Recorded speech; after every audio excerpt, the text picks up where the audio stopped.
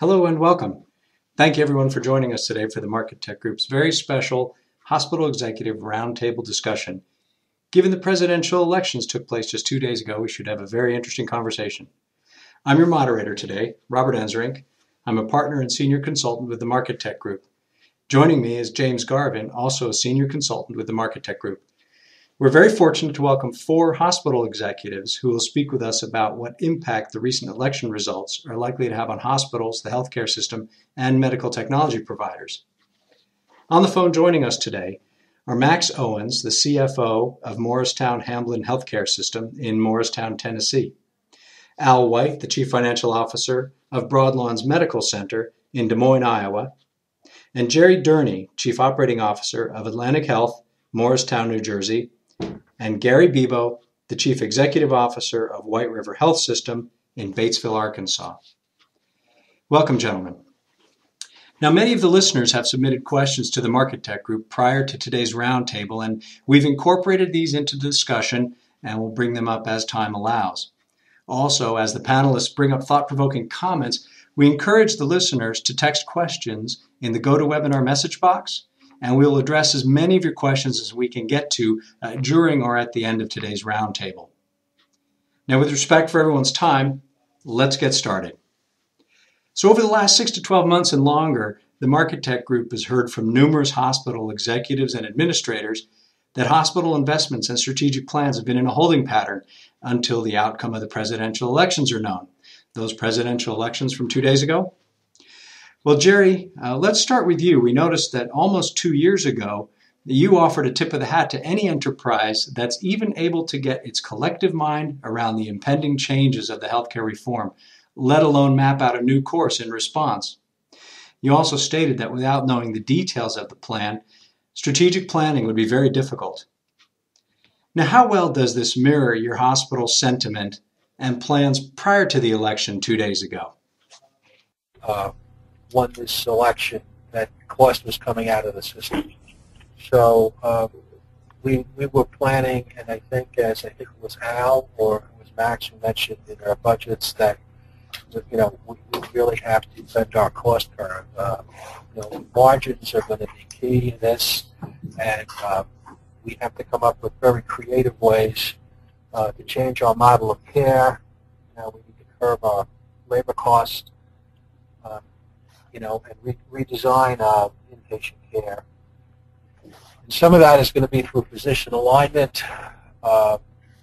Some of the tenets of the Affordable Care Act, accountable care organizations, standardizing practices and protocols, decreasing utilization of services, so we're utilizing the right resources at the right time, not duplicating things. And as far as knowing the details, yeah, we know more details than we knew in 2010, but I don't think all the details are on the table either. One of the things this election is going to change is that I think you're going to see, and you're already seeing with CMS, which was already in the works, with the different programs, value-based purchasing will be expanded. The bundling is already coming about with the new models that are in place, and I think you're going to see an acceleration of that going forward. Now with the fiscal cliff, Medicare and Medicaid, which were before untouchable, are now going to be on the table. So it's going to be interesting to see what happens either at the end of this year or early next year, because something's going to have to be done. It was very clear, and I think it was the Wall Street Journal, maybe it was Fitch, was saying that the ratings companies are not going to give the Obama administration any fiscal honeymoon at all. They're going to come down fairly hard. I think the only saving grace for the United States with our bond ratings were that in a comparison mode, even though our bonds our ratings were downgraded, we still looked a lot better than Europe did. But that doesn't mean that our fiscal houses are all in order. So I think you're going to see a lot of things happen and happen very quickly. Yeah, interesting. So Max and Al, what about your perspective as a Chief Financial Officer? Have you had particular initiatives or investments or plans that have been on hold that now that you know the outcome, some of the uncertainty's gone, that now you may be moving ahead with those? Yes, Robert, this is Al White from Broadlawns. And for us, we just completed a large construction project from 2008 to 2010 with approximately $30 million in revenue bonds. And as indicated by, Mr. Durney, that we were looking at it saying, I think we did get in at the right time, because every indicator is that bond ratings for hospitals will decrease. Moody's, Fitch, etc. And so we're looking at it saying, that I think we were, in the right time for that. And so we were indicating that, again, for us, the timing was good when we went with it. And now we're looking at it saying, yes, we are having some delays on some of our capital projects. We're still going to be investing in IT as we need to, certainly working on the issues with security, web portals that we have, privacy, and those type things. But, yeah, we definitely look as an impact, and we're also trying to factor that in with our budget process, which we are just starting. Yeah, yeah. And how about you, Max? We really haven't changed our plans. Going into it with the election, we were hoping that we'd get a new president. But even with that, we probably didn't plan on a whole lot of things changing, at least in the next year. So far, there's only been probably a third of the actual regulations written on how to implement the first part of the Healthcare Reform Act. They still don't know everything and how they're going to either tax it, implement it, or whatever. Yeah. So there's still a lot of unknown on the actual regulations. But we spent about $35 million last year in facilities expansion, and we're moving ahead with physician integration and that type of thing. I just think demand's going to grow while reimbursement's going to either decline or stay stagnant at best. Yeah. And how about you, Gary? Is your hospital planning to invest more or less in 2013 now? Are you speaking? Speaking? Hello? I'm sorry. Which Gerry are you speaking to? Right. Gerry Bebow. Okay, I'm sorry. Who? I'm sorry. Yeah, Gerry Bebow. Oh, okay. Thank you.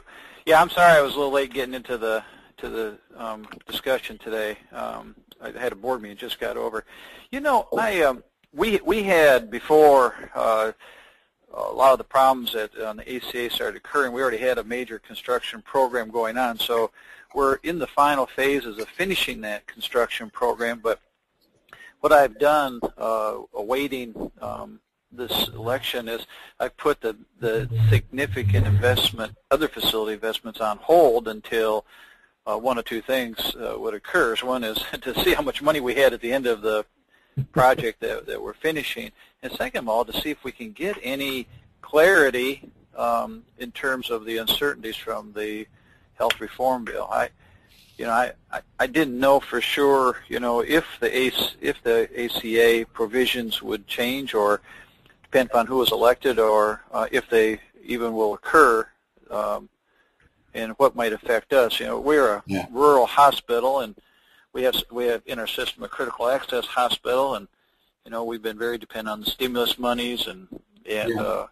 concerned about Medicaid expansion and insurance exchange and penalties that we've all experiencing now. But sure.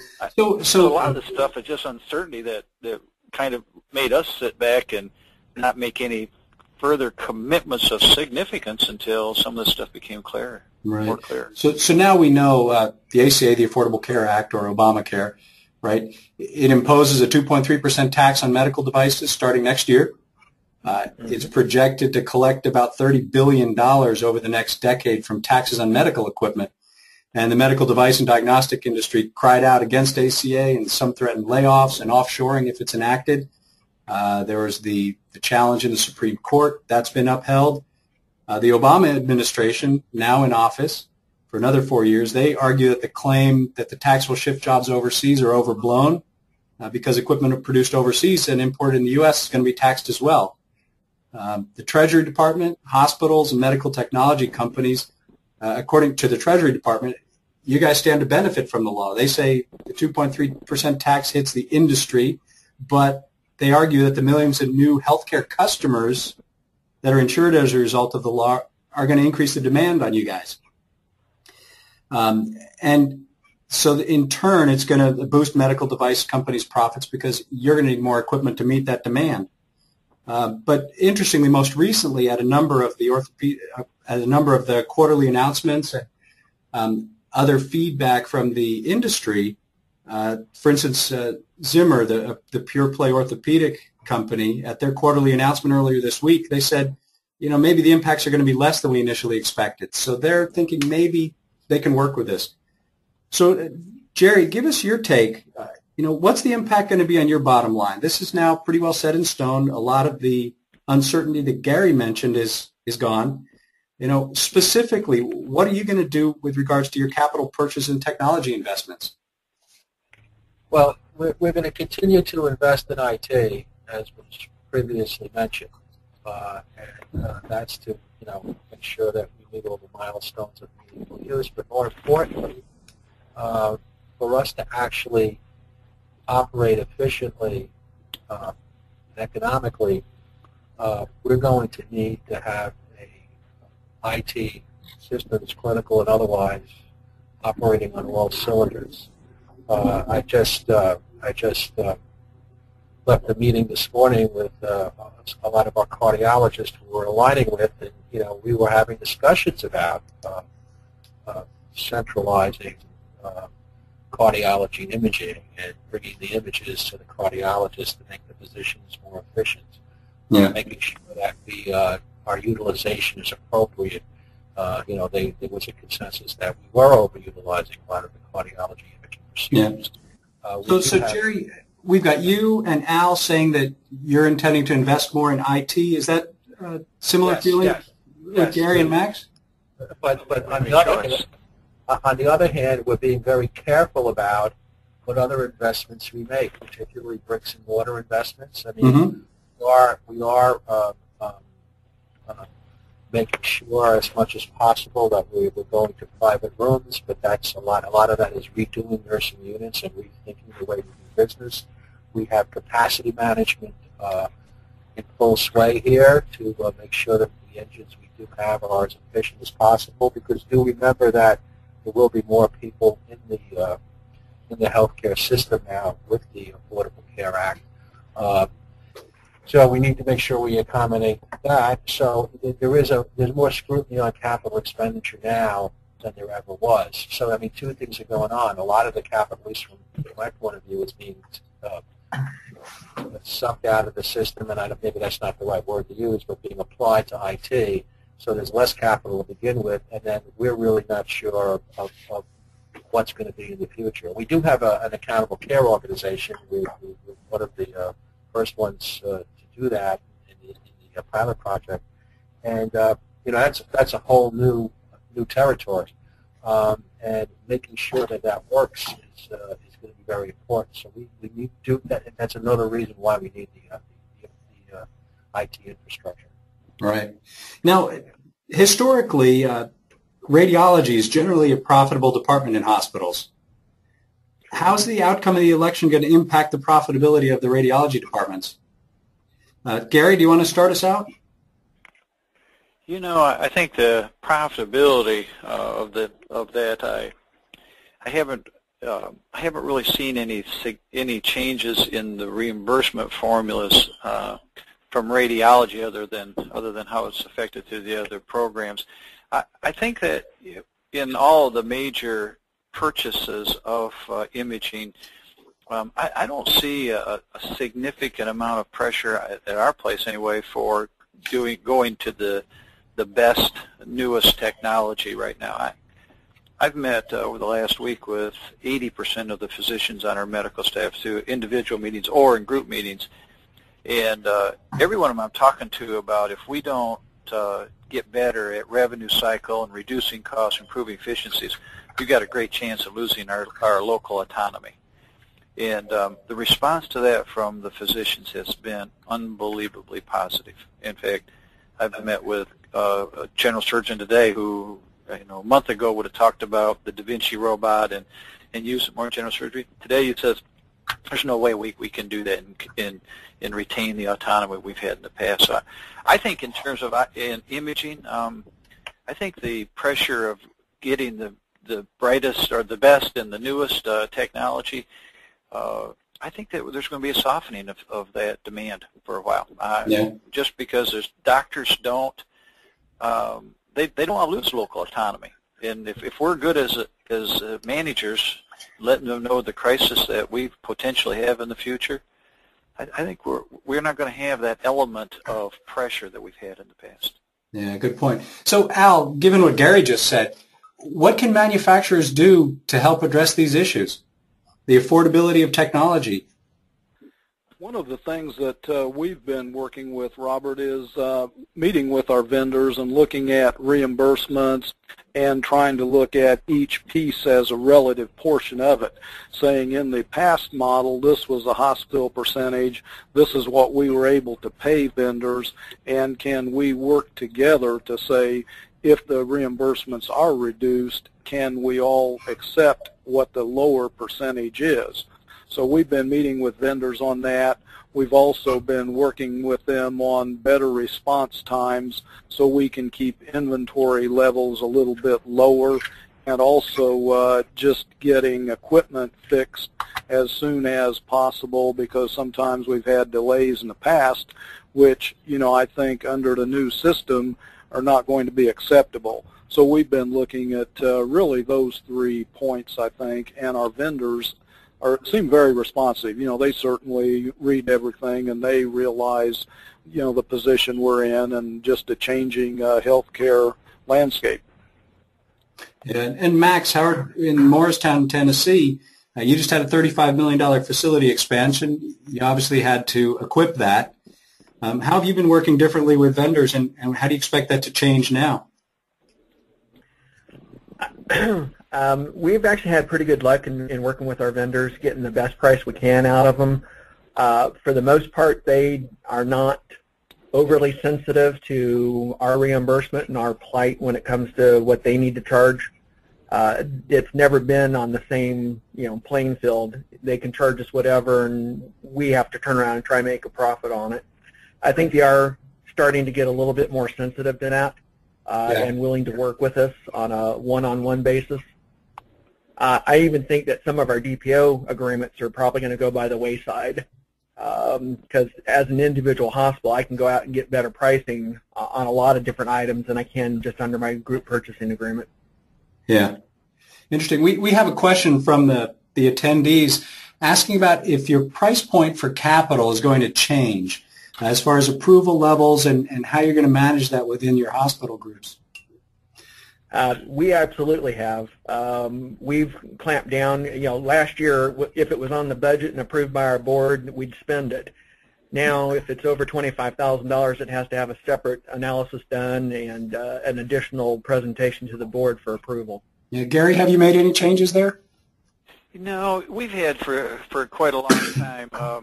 The only thing the board approves is through the budget process are major capital items like facility changes and anything that would be of a large significance in terms of equipment. But even with those, everything over $100,000 for the last 5 years have required board-level review and approval. So we've really gone through that in the past. It used to be that when we did the budgets, we tried to put together a detailed listing of items. We don't do that anymore, really. We really put together a dollar amount each year, how much we're willing to spend on equipment that we're not aware of at the front of the year, and then we just approve through the year up to that level, and then stop. Now, Gerry, you talked about your cardiology department. Are there particular departments that you're going to ask to look at their costs more carefully, or that you anticipate that the relative profitability and the break-even of those departments is going to be changing now? Absolutely. I mean, if you want to take cardiology, for instance, and I want to mention one thing as we're speaking, some of the other capital investments that are being made is there's a lot of physician alignment going on. So when you employ physicians, you're spending money on asset acquisition and other things like that. So that's another drain on the capital pool. In addition, in this cardiology example, we've now acquired different cardiology groups that some have multiple offices, and there are multiple gamma cameras at these offices. So part of the discussion we have is, we're not going to be, when the HOPS rates go away, because we make them provider-based clinics, and the HOPS rates will go away, it's just a matter of when. Probably now that the election happened, it'll be sooner than later. We will need to, reduce that overhead. We won't need all these cameras, which is, again, brings in the need for really good technology and positioning our diagnostic testing centers, that'll be in our catchment area, that'll be convenient for patients to access. So, yeah, we're looking at that, but we're looking at all costs, whether it be food and nutrition, housekeeping. We're doing a careful analysis of the profitability of all of our surgical services. We were in the New Jersey consortium for the demonstration project for gain sharing, so we've got some good experience with that, and we're entering Model 2 on orthopedic procedures for the bundling. So we're also looking very carefully at our models of care and nursing to examine how we can operate more efficiently and actually make changes in a thoughtful way that will maintain our quality and our efficiency. So everything is on the table now. There aren't any sacred cows anymore. We have to make sure that cost curve gets set as quickly and in a sustainable way. Yeah. So Al, similar type of question. Which departments do you expect to invest in more and which less as a result of the elections? Interestingly, of course, we've talked about IT, and the other ones that we're looking at is a lot more in just some of the diagnostic, because we anticipate there will be more need to do some preventive, but again, the focus is on, again, return on investment, like the other panelists have indicated, and we've had in place quite a while, as Gerry indicated, levels of approval, and ours is essentially the same as theirs. 25,000 and above requires CEO sign-off initial. 100,000 does go to the board, and also we actually, as senior leaders, have capital review committee, and people come in and really provide analysis saying, here's the return on investment, here's the safety issues, here's the patient care issues, shortage or great need. So they really have to try to support these. And then something we started doing in the last couple of years is actually having them come back and report how it's actually gone to what they've promised. We didn't do that as much before, and obviously we're going to ramp that up even more, that it's going to be look back at 6 months and say, okay, how did this go against your plans? Yeah, so you hold the vendors accountable as well for the claims they're making. We sure do. Yeah. Vendors as well as our department heads that are looking at it, might be a radiologist as well as the director of imaging, and they'll be coming back in and showing, and we'll be looking at statistics and looking at cost and efficiencies and how many they're doing units. We've been on physician productivity for about the last 3 years, and as indicated previously, I think we've had a lot of really good buy-in with that. We use MGMA relative value units and measure providers, and we've actually got every department head above on scorecards, looking at the hospital as a whole and then looking at their departments as well. Yeah.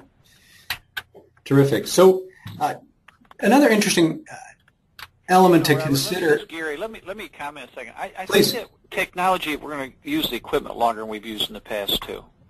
I believe that, in replacement of equipment, we're going to have longer lives rather than replacing early for the newest technology. I think we're going to be using our older technology longer too.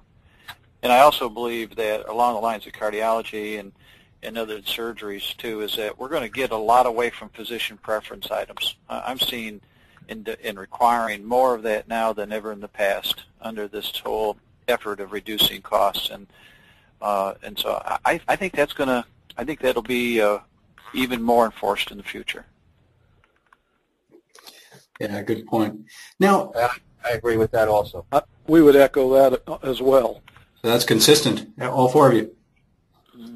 Yeah, terrific. Now, another aspect of the ACA is potential impacts on your patient mix.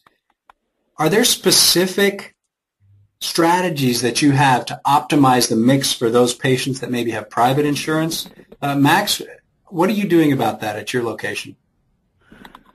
Actually, we're not doing anything relative to that.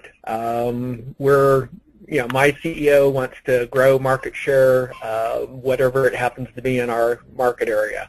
Yeah. We haven't really tried to differentiate between uninsured or underinsured and the insured. Yeah. How about you, Gerry? Well, I would say in the past what Max has described would be similar to ours, but I think in the future we are going to try to work harder to affect our payer mix. From one perspective is Medicaid now is in our states paying less in our costs on certain procedures. And I'm meeting with the physicians in those groups right now about whether we should take a quota on how many we'll do a year in that area. And once we reach that quota, start looking at transferring into the university hospital that gets, public assistance through the state. So, well, I don't think we've been real aggressive in the past, Robert. I don't see how we won't. I don't see how we can't be aggressive that in the future. So, I think that's a new domain for a lot of us in the nonprofit field, but a necessity one. Yeah. A necessary one. So are there specific things that maybe a vendor could do to help you with that? Are you going to highlight certain technologies? Are you looking to bring in new maybe specialties within your hospital? Well, clearly, right now we will not enter into a new service at the hospital that has a negative margin on the front end. Like for example, wound clinics. We have a wound clinic here that has a negative margin, and we got bariatric surgery here that's a negative margin. Really, frankly, I'm looking at getting out of those because we can't continue to provide services that that take away from the monies needed to support the short-term acute care function. So this will be a very painful process as we go through that kind of thinking in the future. But we've got to shelter and safeguard the availability of short-term acute care in our community. In order to do that, it may mean that we're going to have to get out of some things that have been good for us to do, and the community has benefited from it, but just the monies aren't there to support its continuance. Yeah, Gerry, how about you? Do you have particular strategies to improve the patient mix to those more preferable patients? Well, it's really difficult to do that, but I think you got to look at it from 2 points of view. You got to look at it from inpatient volume and also from outpatient volume. I think you're going to see the payer mix change over time, and at that time frame will probably go out, well past the Obama last term. But I think you're going to see commercial insurance shrink, and I think we're going to see a Medicare-like insurance grow, and self-pay actually almost go away for the most part. So, I agree with what was said by the other panelists that, we too in New Jersey have not a good situation with Medicaid at all. It'll be interesting to see what the various states do about Medicaid, given the Supreme Court ruling. So on outpatient procedures, it is questionable if you really want to get into the Medicaid business. But I want to make a point that, regardless of who the payer is, having a patient in an empty bed is better than having an empty bed. And so having said that, you may or may not agree with that, but if you're going to fill that bed with a patient, you want to make sure that you're as efficient as possible. And then, that's going to include care planning, having a really good capacity management, streamlined discharge, a good admission process so that you don't add any costs when you do bring these patients in. There's certainly going to be more patients, and the mix is going to change. And then the other thing I see happening is as the baby boomer bubble moves through, I think our case mix index is going to change also. Case mix index is driven a lot mostly by surgery, and you're going to see more chronic conditions get admitted to the hospital. Stroke, pulmonary hypertension, heart disease, diabetes, etc. And you're going to see that grow, and so we'll have more medical patients rather than surgery patients. So I think that's going to come into play also, and that's something we all need to plan for. What's the impact on your bottom line going to be for that? That's negative impact. Yeah. Very negative, yeah. Yeah. Surgery is where you usually make all your profits. Yeah. Are there things that you can do to help mitigate that downside? Maybe, Al, you can address that?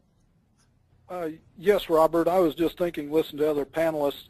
We're similar but different. We're seeing that some of the local providers here in Des Moines have been actually capping new Medicaid patients, for example, because, as indicated, the reimbursements are below your costs.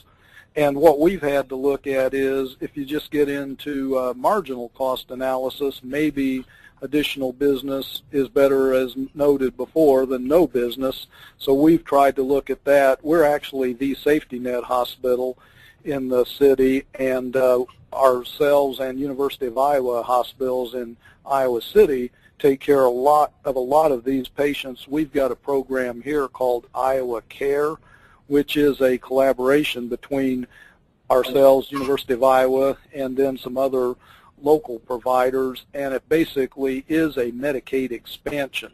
So with that, about 50% of our care is provided for these patients, and we use electronic health records and the health information exchanges to share that data across the state, and I see that being probably replaced at this point by Affordable Care in January of 2014. So that will change our landscape. And what we anticipate is a lot of those patients will come here, but others will probably go elsewhere. So we've been developing alternative models for our budgets and our operating plans. Yeah, makes sense. Did anybody have another comment on that? Well, this is Gerry again. When I made that comment about losing money on Medicaid, for example, on hip and knee, in our state, we get paid $850 a day, and so a hip and knee may stay 3 or 4 days, but, the prosthetics cost just short of $5,000, and so there's no way, even the marginal cost, you can't even pay for the prosthetics, right, let alone the paying for OR time or the other supplies or manpower associated with those. So that's the concern I have on some types of Medicaid reimbursement formulas. The other thing too is in our state anyway, the Republicans have taken over the House at the state level, and our Republicans, probably similar to the rest of them, is that they're determined to vote against the Medicaid expansion. And so in our state, we could have 250,000 more covered lives, many of which we're treating now, not getting paid any reimbursement. But I doubt very much that a super majority can be elected into our state right now, or super majority will vote in favor of expansion of Medicaid. So, I mean, this is a real dire problem when it comes to reimbursement right now, with the reduction in costs, and then also not have the increase in covered lives that we anticipated in this health reform bill. Yeah, interesting. This is Gerry. I would agree with that. Also, what's just said, and I'd also like to note that even with Medicare, with certain chemotherapy agents and other drugs, you don't even meet your cost of the drug on Medicare. And then in New York, I don't know about the rest of the areas of the country. New York is going almost completely managed Medicaid, which is just a scarier version of general Medicaid. Yeah. So the gentleman, you bring up a really good point, right? Healthcare in this country used to be about innovation and absolute cutting-edge care, and now it seems to be more focusing on a commodity, return on investment, making sure to meet the bottom line. There are certain technologies that may be just cost prohibitive. How can suppliers of medical technology help you? They've got their own profit models as well. They need to be able to invest in R&D. But how can they help you be more efficient in delivering quality health care in this environment? Robert, this is Al White. I wanted to comment on what you just said and the other panelists as well. I think we recognize that there's also going to be the need, as noted there, for alternative cares. We're not going to be able to provide the same level to more people with the same pool of funds. And I think that's we're facing that in this state. They're talking about $150 million Medicaid shortfall that they're concerned with, and again, trying to add more beneficiaries on the roll and fit that in, it just doesn't work. So again, I think our comment would be that there's going to need to be alternatives to it. I think a Wall Street Journal article put it pretty well, about a third on healthcare inflation, 1/3 being cost, 1/3 being new technology, and the other third being consumption. And so you've really got to look at it and say probably the 2/3 for technology and consumption are where you might be able to have some controls. Yeah. How do you see that, Max?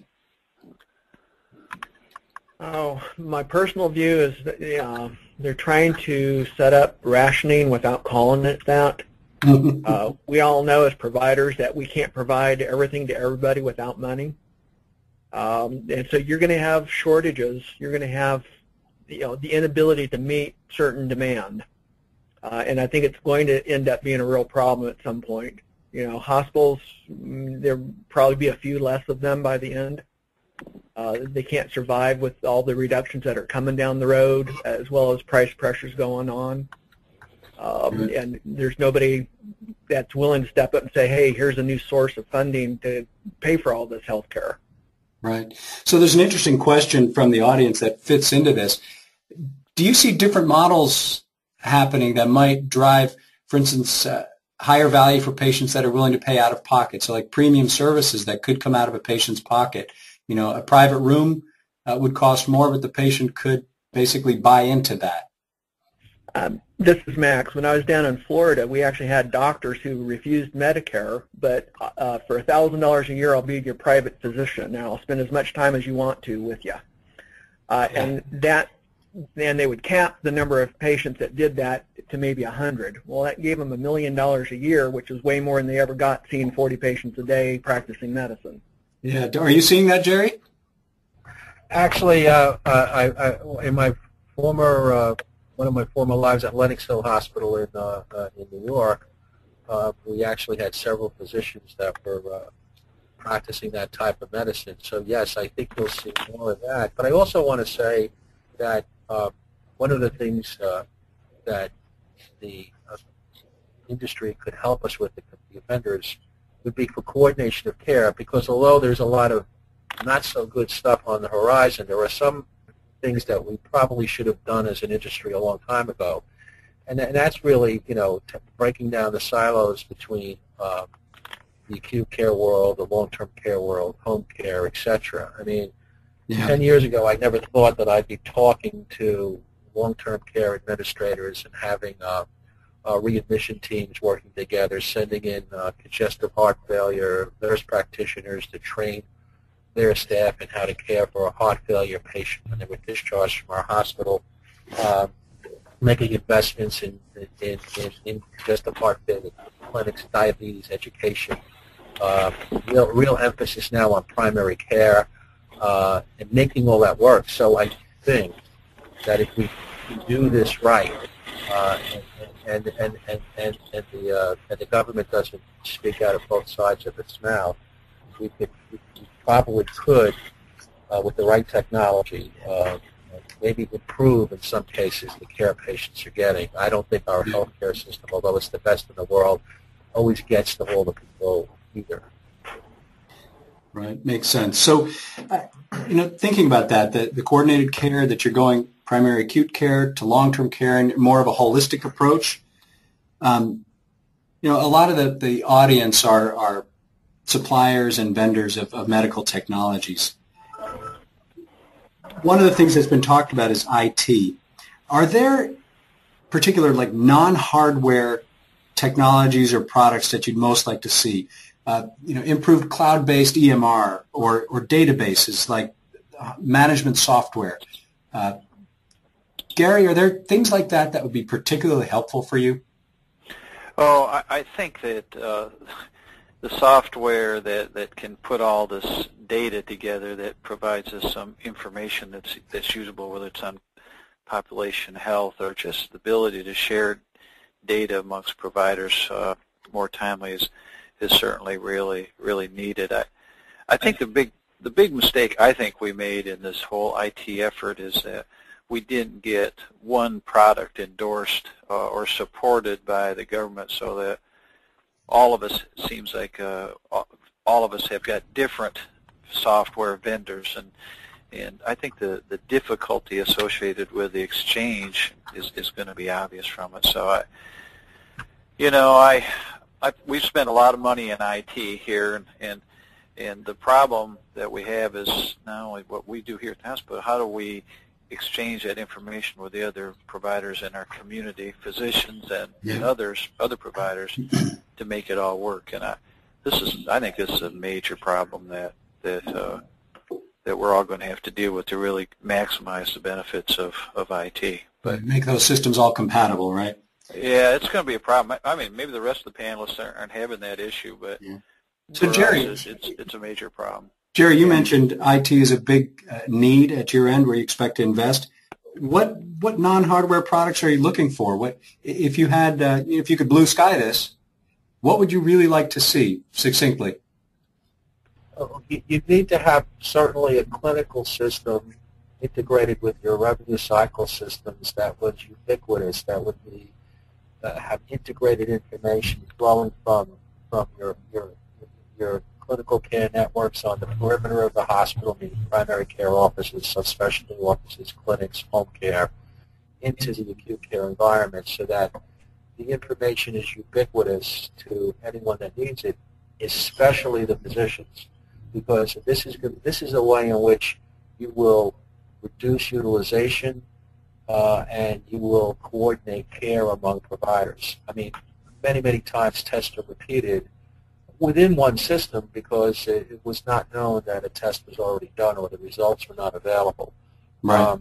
So this is something that's going to be essential. And the problems we face is, especially when you go to acquired physician practices, many of them already have their own EMRs, so you end up with all these legacy EMRs, your own system, and how do you go about fixing all of that? So there is a lot of operational and logistic and capital hurdles you have to go over to make this work right. Yeah. So Al, you also mentioned IT right near the beginning of our conversation as a high need, valuable investment. What particularly would you like to see? Yes, Robert. A lot of the same concerns. In the state of Iowa, we've got several competing systems. We've got the university hospitals working on a system that we're involved with that shares electronic health records, and that's part with the Department of Human Services. But we've also got a large system in the state, Iowa Health Methodist System, and we belong to their health information network as well and work on things. And what's needed is, as indicated earlier, that medical record, that longitudinal, supposedly electronic health record, where you can know that what services a patient has been provided, what's been their treatment plan, protocols, etc. And that doesn't exist. And again, with these competing systems, that's going to be harder to come by. And we've certainly put a lot into information technology. On the HIMSS 7 levels, we reached level 6 about a year and a half ago, and anticipate level 7 electronic medical record. And again, it just gets back to being able to have that information to the people that need it at the right time so that duplications can be avoided. Yeah. Now you're a CFO, and Max, you're the other CFO on the panel. Correct. Is the focus on IT because that's where you see the biggest ROI for your investment, or is it something else?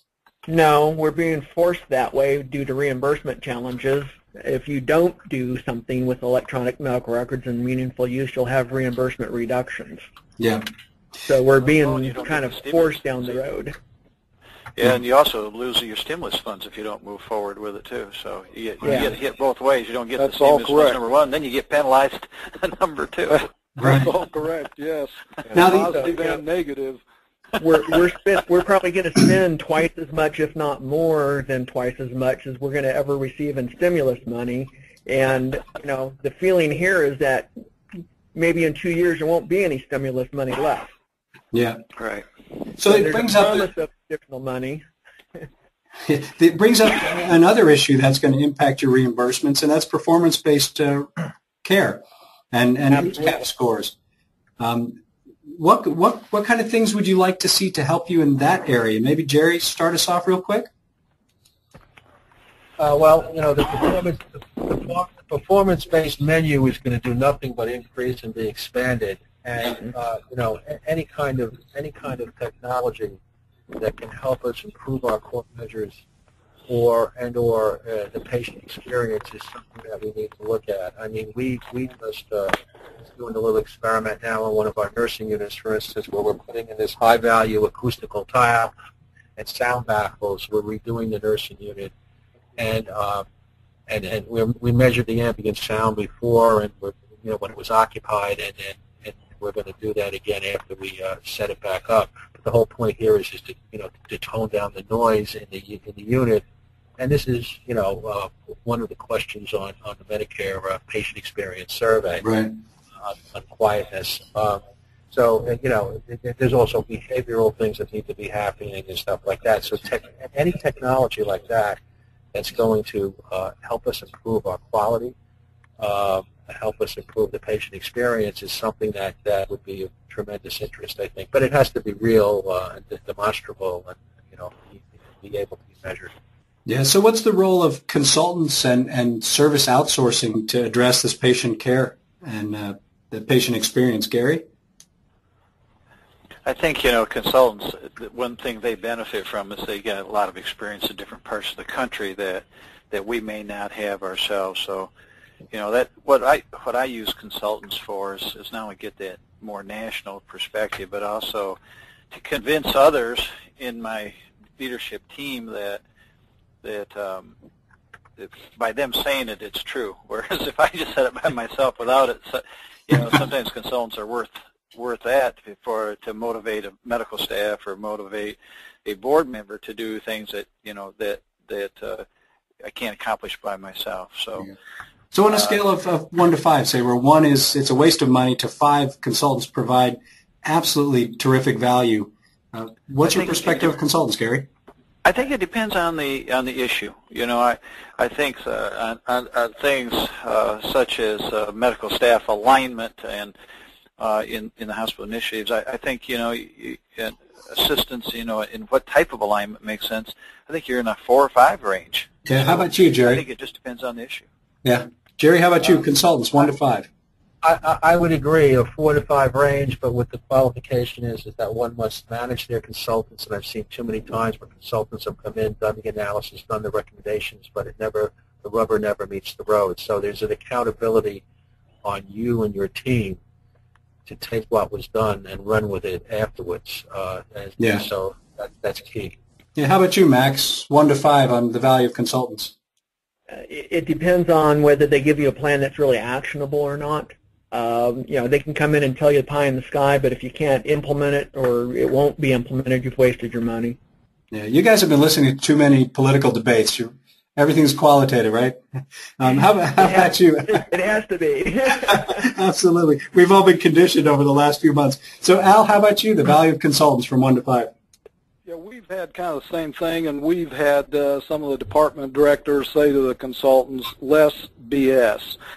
Yeah. And we've told them that they need to give us something that meets our needs. We don't care what their product is exactly. How does it apply to us? Do you have something that we can actually take and use and measure, care, and look at just being more efficient with it? Show us how it's going to do that rather than just what it does.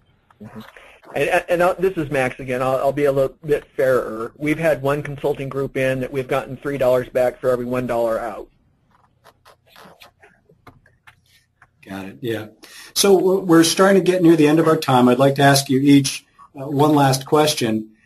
And thinking about, advice that you could give to an audience if you had all the suppliers and vendors available in a large auditorium, and you as a hospital executive, with the challenges you're facing, the election results may or may not be what you were hoping for.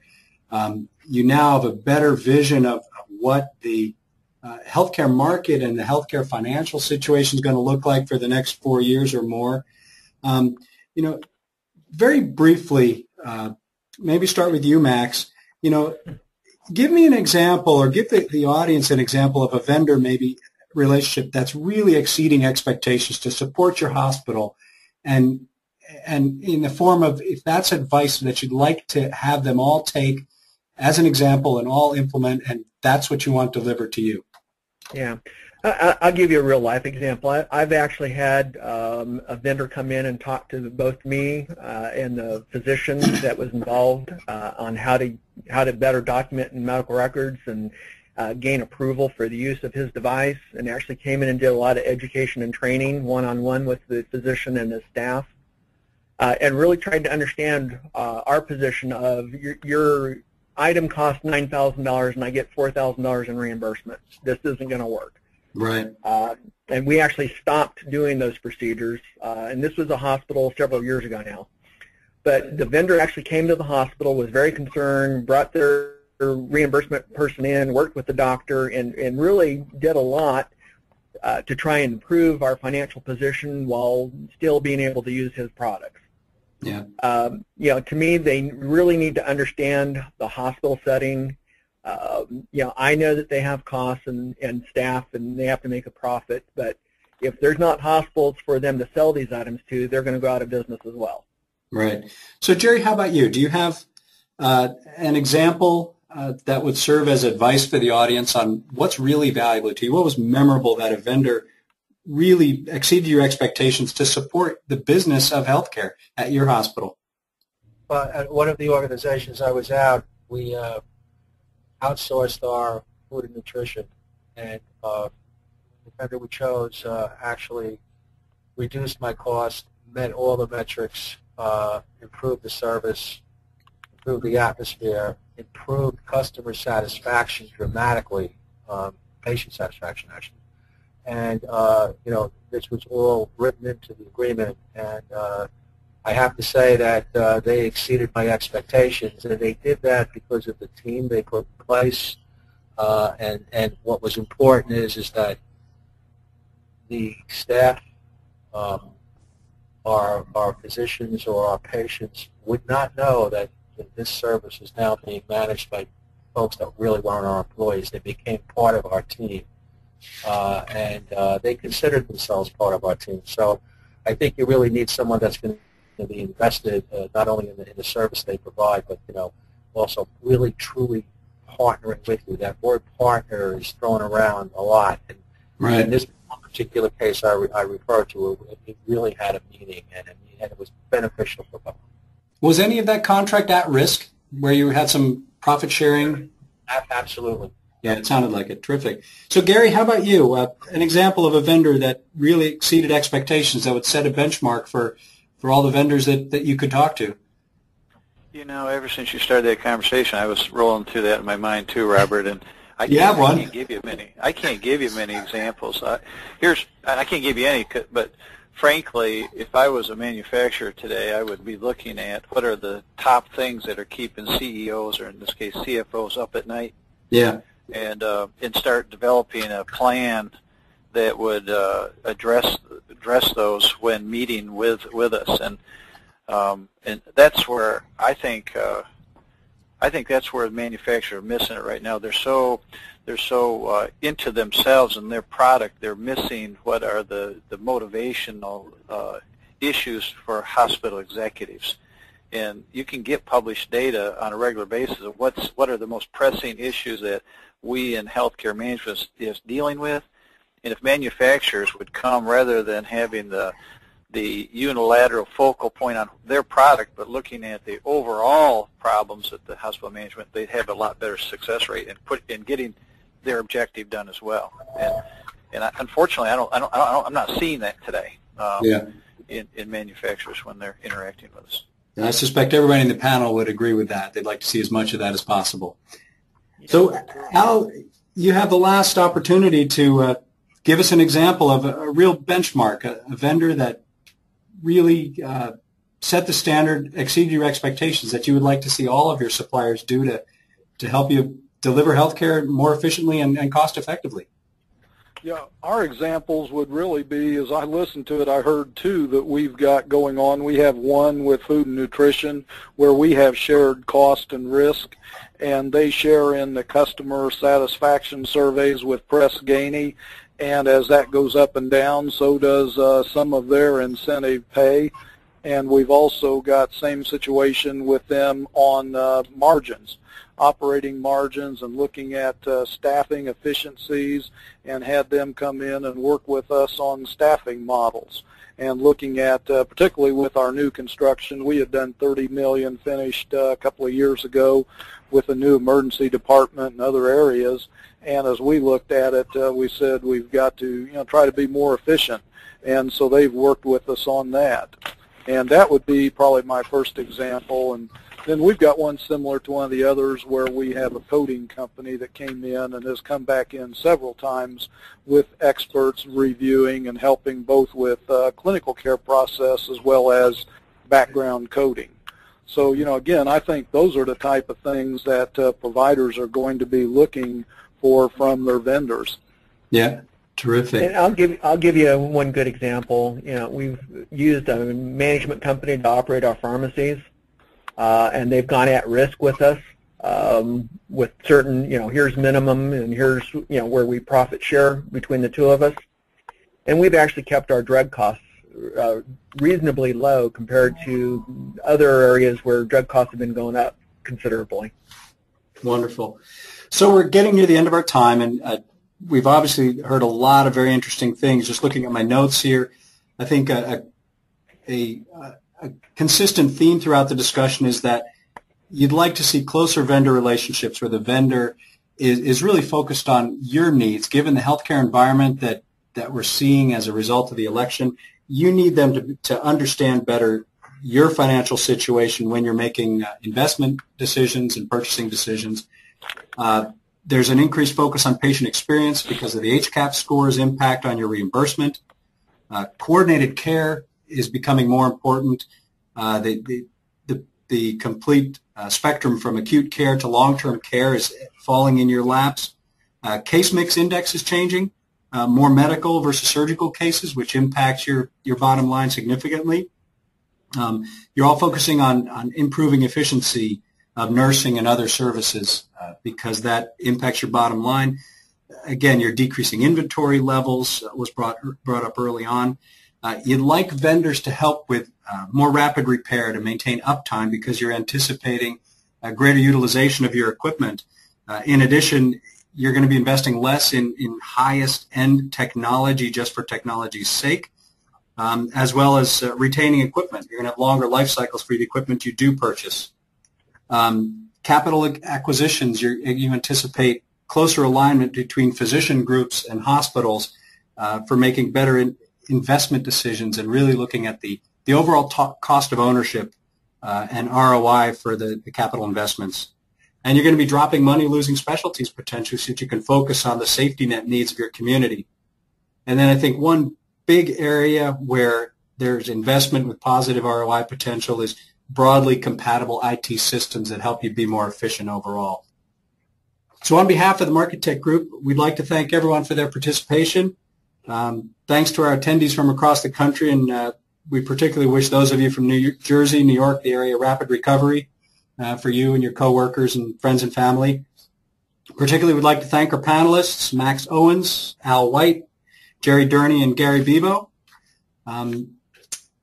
We really appreciate your time, and after the close, we'd like you to take a moment to complete a survey.